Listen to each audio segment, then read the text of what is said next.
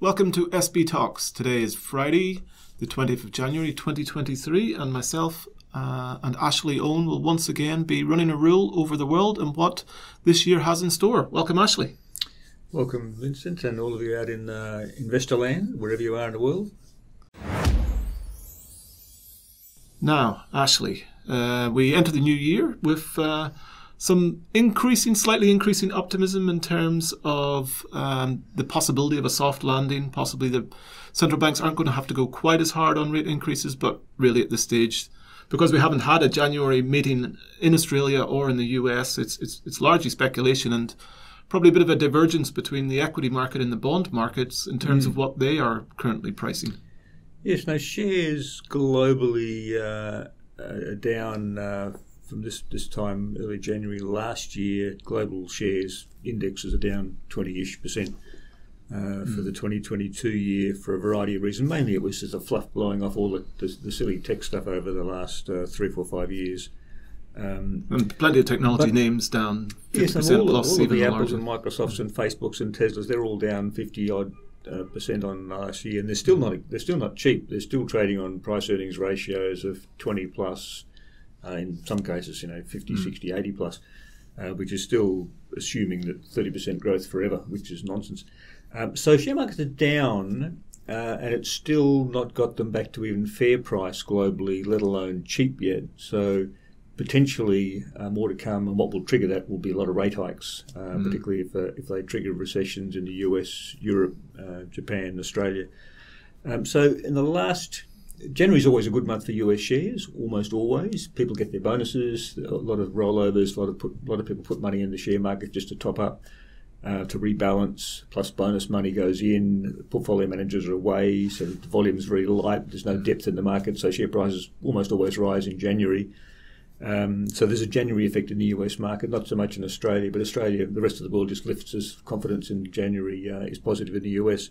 So that's if you discount the January effect, things haven't really changed much. You talk there predominantly about US shares. Would you differentiate the value level in Australia versus the US? Well, yes. Whereas share markets in the US, driven by the top 10 tech names, are down, which completely dominate their share index now. That's right. Yeah. So they're down 20-odd%. And globally, the share markets, because the US is 60+% of the global market, that's also dragged the global market down 15-odd% last year. Australia is down less. If you look at the three big sectors, the banking sector was dead flat for the year. CommBank was up and the other banks are down a bit, but they're basically dead flat for the year, which is good in relative terms globally. They are reasonably cheap, but they're not priced in a recession here yet, so they're not bad value, the banks, without going into financial advice. Relative to the rest of the world, banks are not bad value. The mining sector, which is the other third of the market in Australia, or another third of the market in Australia, they had not a bad year. The fossil fuel fiends did well because oil and gas prices are up and coal prices are up. Most industrial metals were flat or down for the year because of the global slowdown and the China lockdown. So the miners basically as a group did well. They were up 10-odd% as a group in Australia. And that lifted the market to be pretty much square in Australia relative to the rest of the world, which is down 10, 15, 20% last year. So pricing-wise, the Australian market didn't have the silly tech fluff in it that the US market had last year. Well, we just don't have many of those types of businesses in it. We've got the afterpays, some nothing stocks like that. But basically, we haven't got the Facebooks and Teslas and Apples and Googles and Microsofts, etc. So we haven't got those in Australia.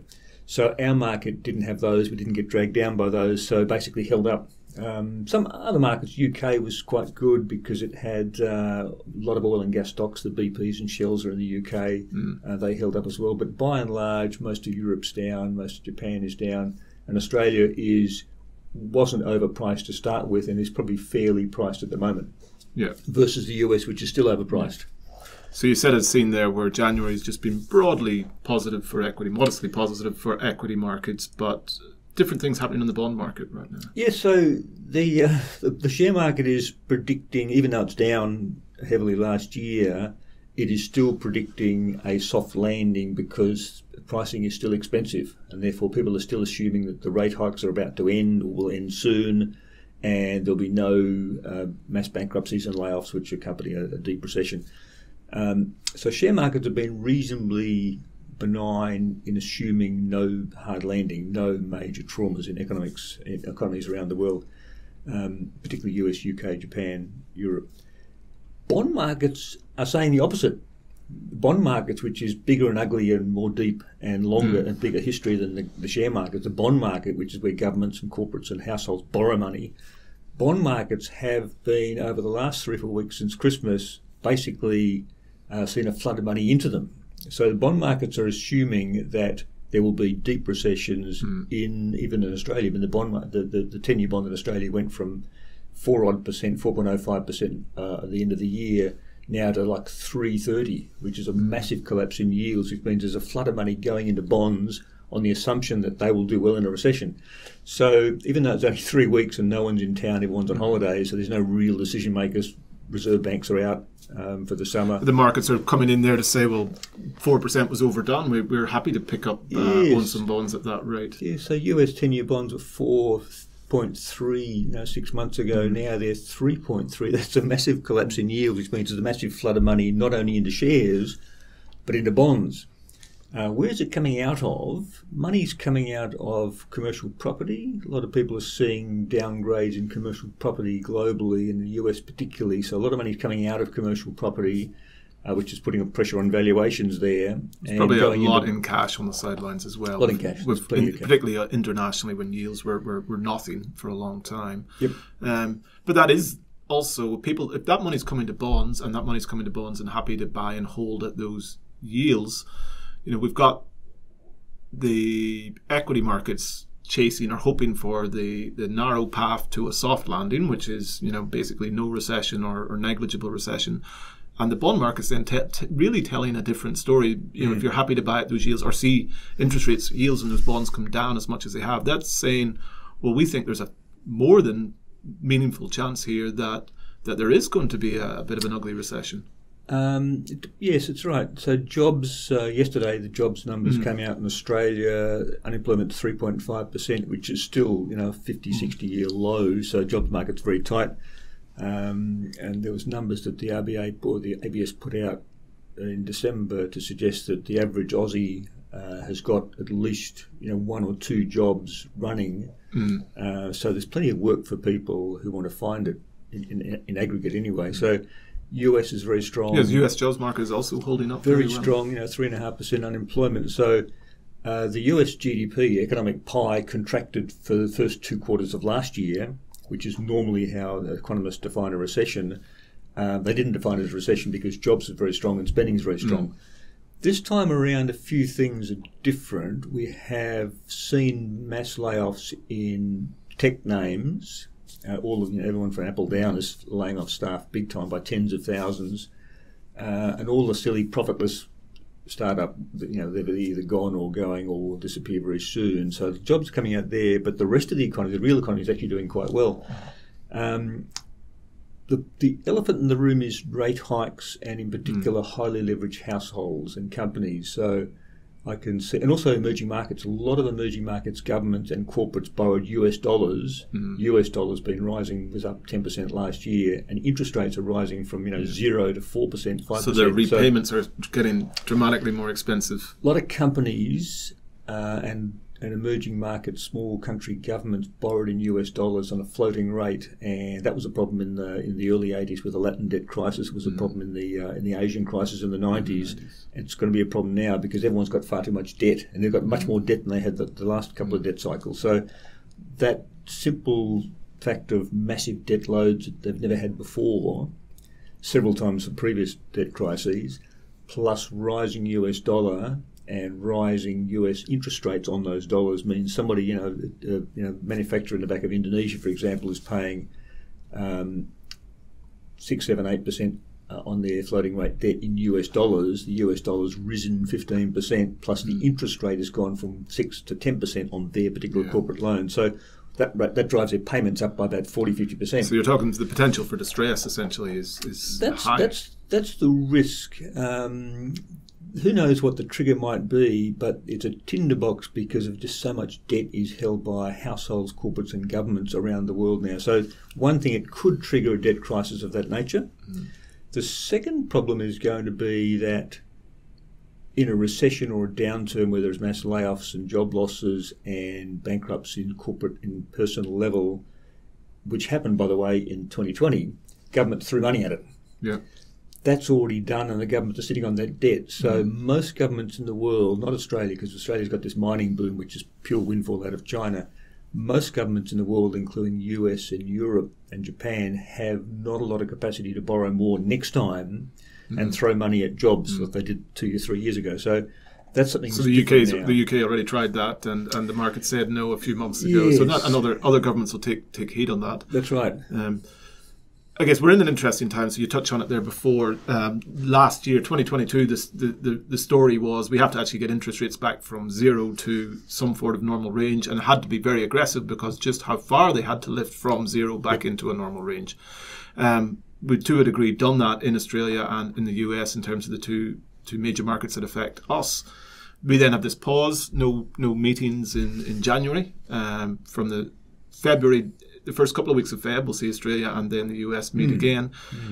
Do we then foresee Australia's already probably started to ease its level of increases, and what does the Fed do? Is how far will they go? And we're hearing all sorts of messages, strong messages from the Fed potentially that they want to just keep going. Yes, the key question is inflation.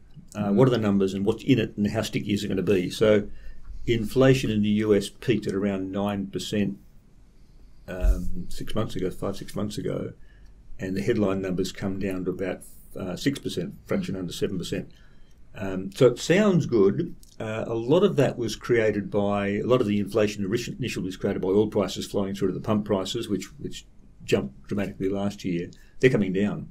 So a lot of those, for a few reasons, is seasonal, as whether there's the supply chains opening up and there's Russia sanctions, and people, like Europe is now buying LNG from Australia. So people are finding other ways around the problem. They will be solved in time, one by one. Some by luck, some by good management, some by just people opening doors again, like China.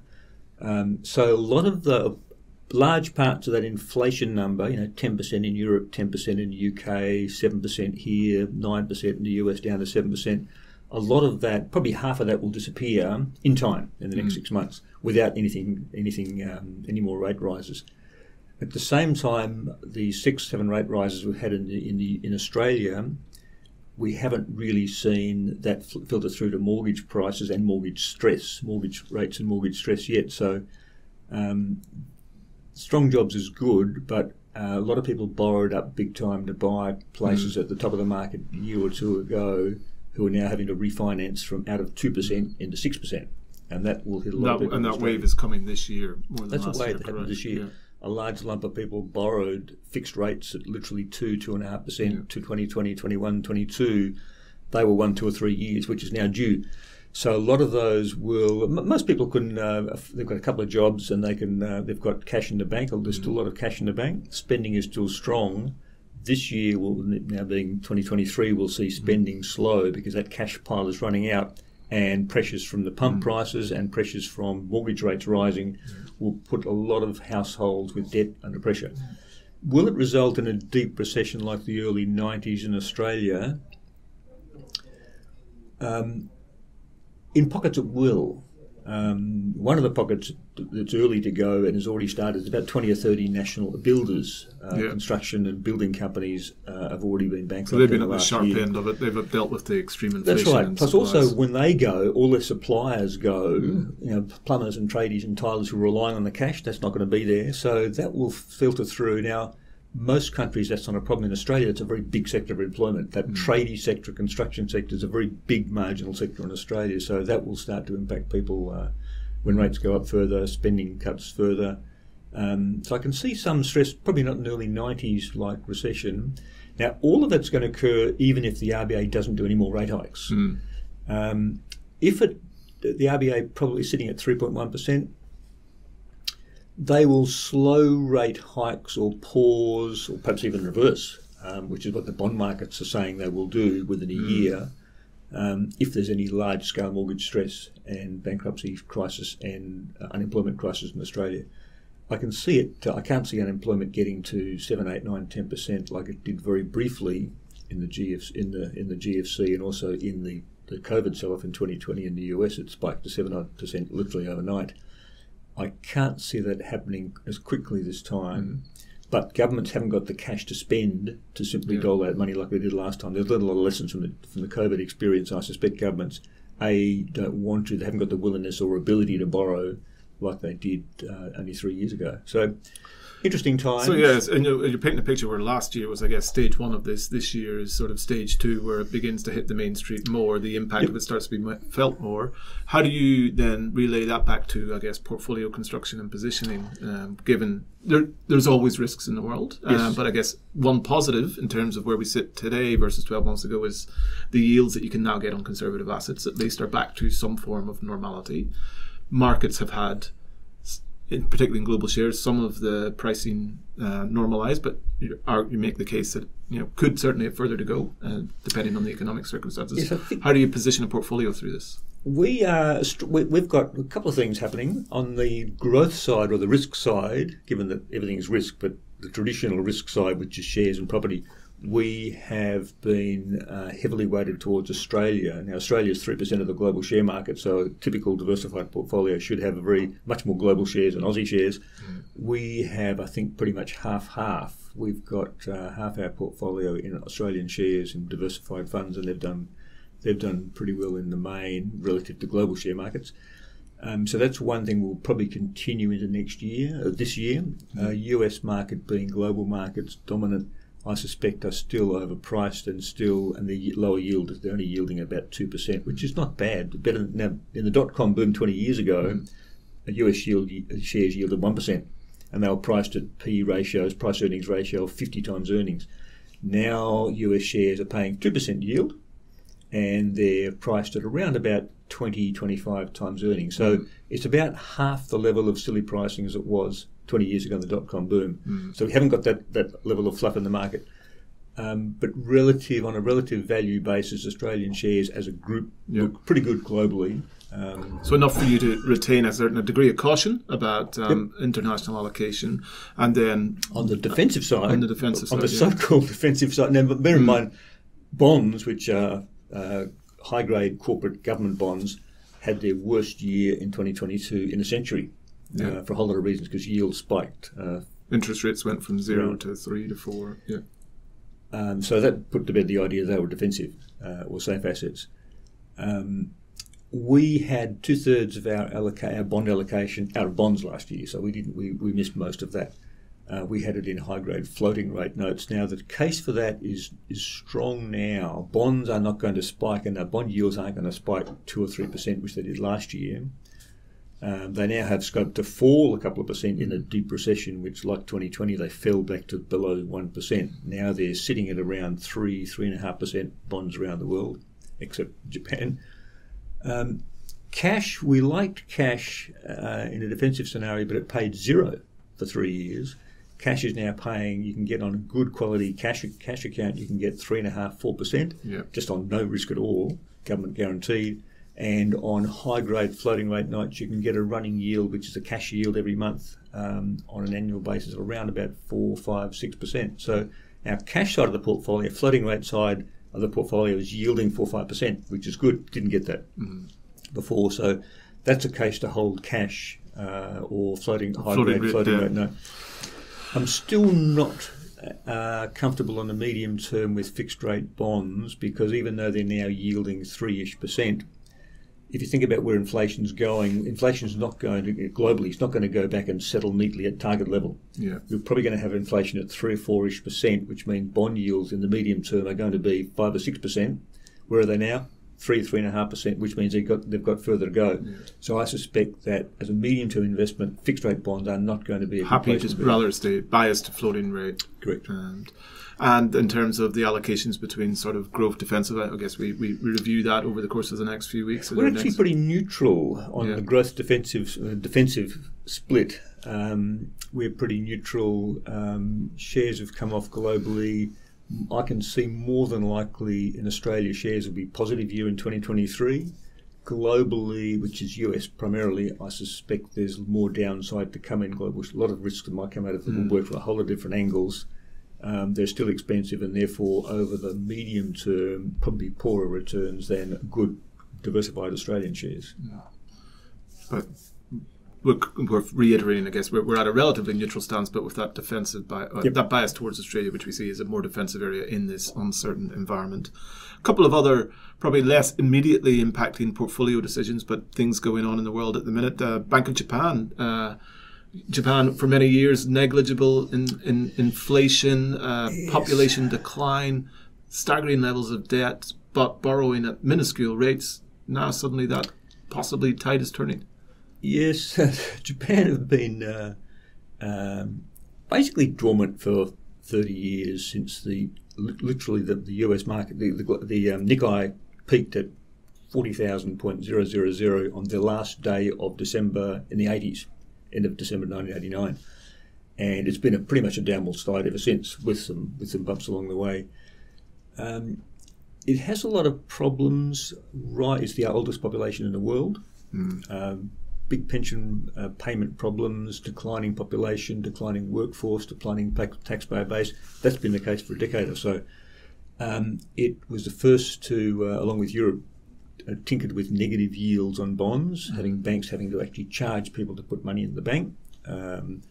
All sorts of strange complications that weren't thought through there. Biggest government debt load in the world per capita and per GDP. For the size of the pie that's got to pay for it. They've had a negative, they've had a sort of 10-year bond peg at 0.1% for several years. They indicated about a month ago they're going to raise that to 0.5%. And they've been trying, they're spending billions of dollars per day to buy up their own bonds to try and keep it low. Will they run out of money? Now, Japan has a problem in that it's got a high level of government debt, highest in the world, on a range of metrics. The good thing they have is that it's almost all owned internally in Japan. Unlike the US, unlike Australia where half it's owned by foreigners, US 70% is owned by foreigners. In Japan, it's like mum and dad in a household which is heavily in debt, but mum owes the money to dad, or vice versa. They can sit down at a kitchen table and say, right, let's cross that out and put some lines through those and just call it square. Japan has the ability to do that because it owns 95% of its own debt. Now, who will pay for that? The answer is that pensioners who are currently used to 100 yen a day, whatever their pension is, will have to accept probably a haircut of 20 or 30% of that pension for the rest of their lives. It'll be as some of those bonds that those pension schemes are invested in are written down. They're written down. Or written off. It'll be an internal book entry across the kitchen table, and the creditor is the pensioner, their future pensions, and they will have to accept a lower pension, which is lower standard of living for the next 30 years of their life. So you probably see that some of what's happened this week is, I guess, their interest rates starting to get pushed up to around that. They're trying to defend it at that 0.5% mark. Yep. This is the beginning of that probably rationalisation reality process. But the difference with say the UK problem 6 months ago when they tried to borrow big to take on the liquidity cannon again. Yeah. The owners of those bonds are foreigners. The US has a problem potentially because the owners of the people that own their business, they own their country, are foreigners. And in the case of the US, it's not just Japan and Korea, Taiwan, it's China in a big way, and they're an enemy. So it's much more difficult. You can't sit around a kitchen table and just cross off numbers.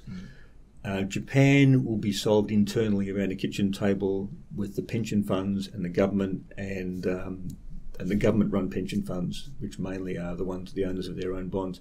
It'll be solved with a book entry in the form of lower pensions, ultimately, because they own the debt.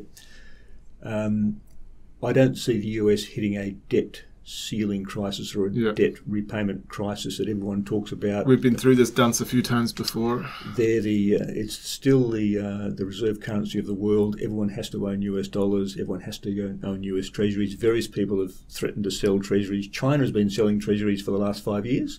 They've sold down their $3 trillion to $2 trillion in US debt. The US is not going to default, and if they do, it'll be a temporary thing solved internally, and it won't be a national or global crisis that people are worried about.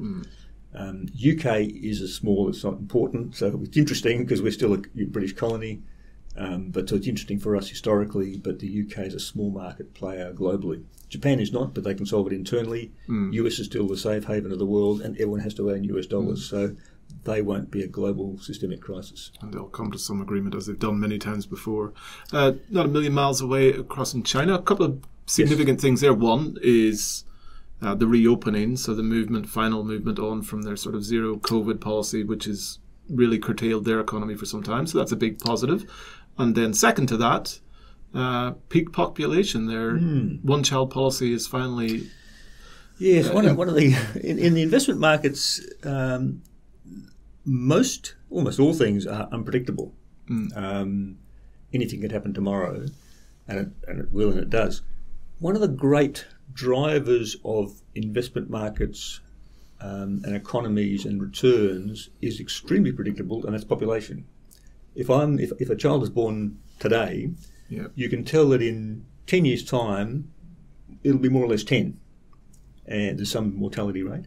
In 20 years' time there'll be more or less 20, and they're doing things. They're going to college and uni and spending in 30 years' time. They should enter the workforce at a certain point. So one of the great predictables, which drives a lot of things people don't think about, is demographics.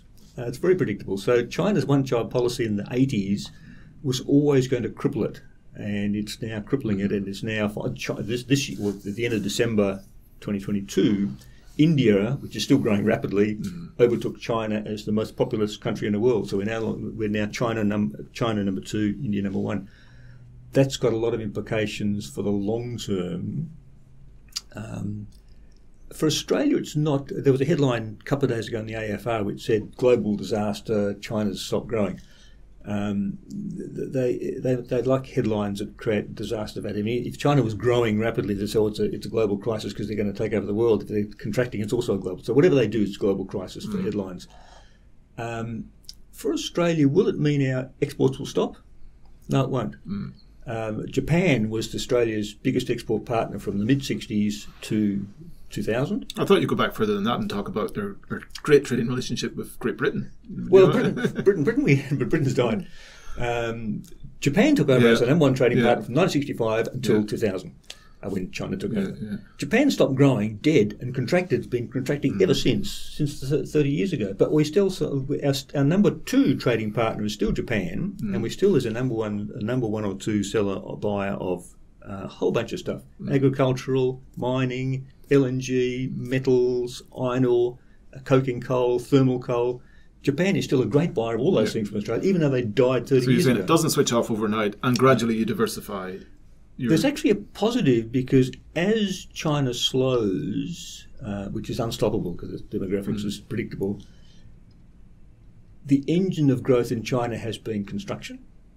Yeah. With declining economy, declining economic growth, population, taxpayer base, worker base, they'll have to emphasise more construction, building of services, hospitals. They don't have pensions, they have virtually no hospitals. Well, you'd argue that the Silk Road is part of that as well. That's how they've reached the max that they can need to do or productive to do internally, and they can create multiple benefits by exporting some of that production capacity. The Belt and Road's built by iron ore and steel. What do we got? Iron ore and steel. Good for us. And all sorts of other metals. So I don't see the slowing of China or the decline of China as being anything like a crisis for Australia, in the same way that the death of Japan 30 years ago had almost no effect on our exports to Japan. So I don't see there's a problem. Will it change their outlook on the world? Probably not. They still have great plans to build a Belt and Road and have a strategic and military chain all the way into Africa, all the way into Europe. That's still going on. I don't see that changing. That's got to be built with metals and iron ore and steel from Australia, which we'll still export. Will they invade Australia?